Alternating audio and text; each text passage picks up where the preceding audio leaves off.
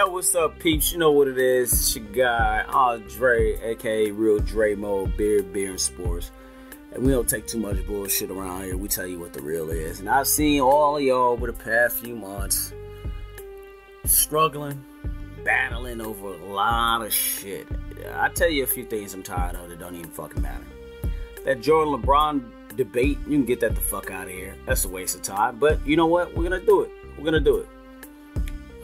Trae Young, we kind of wore off of that, right? We on some other shit. We talking about your mans out there in Arizona now, right? Phoenix should clearly pick him, but they talking about some other shit, which is outlandish. So clearly, if you're Phoenix, you should be picking Deandre. You gotta, come on, man. But you know what? Let me look at it. Let me look at it, and I'll take a guess at who's going to go. I'll take my guess at who's going to go top draft, and y'all can disagree or whatever. Y'all might feel a different way than I feel, but I feel like homeboy from Arizona is going to be it. Deandre Ayton is going to be the number one.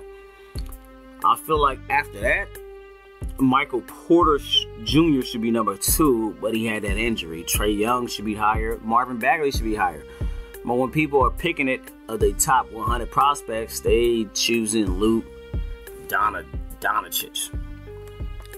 I get that to an extent, right? We have an affinity right now for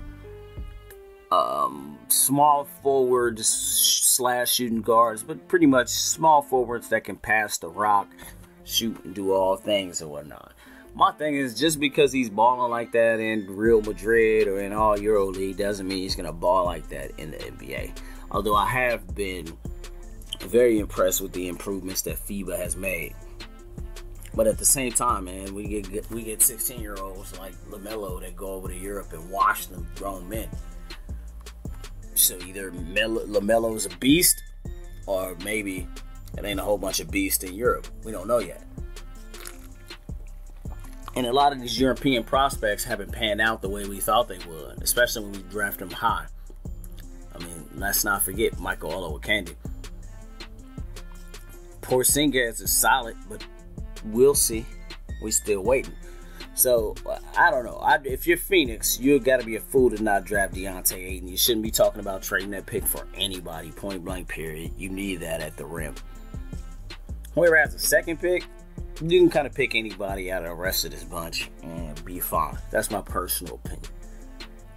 But because the rest of these guys, we talk about small forwards and guards, the college, high school, AAU, overseas is shitting out small forwards and guards like nothing because everybody's trying to copy LeBron and Chris Paul or Steph Curry. So you get a lot of them all the time offered to you. But very rarely do you come across true centers. And I think that the NBA is going to come back to they are true centers. And they're going to dominate. I still say to this day when people are talking about how dominant the Golden State Warriors are, I don't believe that they would be as dominant against the 01-02 Lakers. Because I think Shaq would be the anomaly there. That's my opinion. I think that the Ron Harpers and the Kobe's of the world would be like the backcourt in LA would give Klay Thompson and Steph enough trouble to disrupt them. But I don't think Steph is going to play any defense because he standardly doesn't.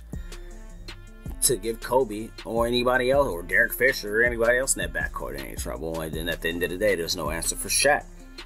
The big man is going to come back, and Deandre is a solid player, man. I mean, this is a guy that went to Balboa City, out of San Diego. You know, don't call me biased because I'm a San Diego guy, but he really is a baller. He's a true baller, man. At the end of the day, he's actually from Nassau, but he, moved to San Diego and played there. I think he's a true baller. I think he's a true center. You got a 7'1", 250. I think he needs to gain some weight. I would hope that he gains some weight and turns that into muscle. And then Phoenix might have them something to protect the rim. Because as much as I like Booker, Devin Booker is amazing on the offensive end. He's trash on defense. There's no real defensive effort. His defensive effort looks about as bad as James Harden's. And that whole series that we're talking about right now will be totally different if James Harden had put forth defensive effort. But that's not in the nature of how he plays necessarily. So, initially, before we got into that, we started talking about this Jordan versus LeBron thing. To me, it makes no sense to discuss Jordan versus LeBron because they played in two different eras. The number of defensive player of the year, like all defensive teams that Jordan made, I do not believe he would have made in this era. I think he made it in that era because nobody could really score. They couldn't make shots. Those guys weren't great at making buckets, if we're to be honest. Jordan scored 63 against Boston in that one series in the first round in which he lost, and he didn't make a three-point shot the whole time. I don't think Jordan would have been able to guard these guards the way he guarded Craig Ehlo or Mark Price. These are much more talented guards and small forwards today. But Jordan would have made all defensive team a few times, but it would not have been 10 times the way he did during the era. Guys who miss shots make you look better as a defender because they missed those shots, when in reality, those dudes in that era couldn't shoot. The great majority of them couldn't hit the side of the barn. LeBron, can he build a case against Jordan for GOAT? No, because there's no such fucking thing as GOAT. If there really was a such thing as greatest player of all time, we'd be honestly talking about Kareem Abdul-Jabbar, who holds most of the records that Jordan did not catch, except for the 6 rings. Jordan did catch that. So essentially, if we're really going stat for stat, Kareem Abdul-Jabbar is the greatest player ever. And then Jordan fans will say, what about the rings? And I'll say, okay, well, if we're only talking about rings, Robert Horry got 7. More importantly, Bill Russell got 11. So we can't really adjust for any of those anomalies from era to era. I think it's useless. The truth is, Jordan was the greatest player of his era because I can't compare Kareem to Jordan's era or even Magic, because Jordan really came at the end of Magic's era. And Magic came at the end of Kareem's era. And Kobe came at the end of Jordan's era to start a new era. And LeBron came at the end of Kobe's era to start a new era. Many argue that KD is coming at the end of the LeBron era to start a new era. That could be true too, but we'll see. And at the end of the day, we already see the new guys coming up to try to start a new era. It makes no sense to compare eras because the rules change and the players change in different eras. How can we compare LeBron's defense at 34 to Jordan's defense at 34? Jordan's guarding guys who can't shoot. LeBron's guarding in a league where everybody can shoot. 7-foot centers are busting the tray. And that's consistently. That was not happening during the Jordan era. I've seen both eras, and one era is more talented than the other, and this era is more skilled and talented than that particular era. Jordan, though, just so we make this clear, Jordan could play in any era. You put him in and be a beast. Magic Johnson can play in any era, and he would be a beast, a great.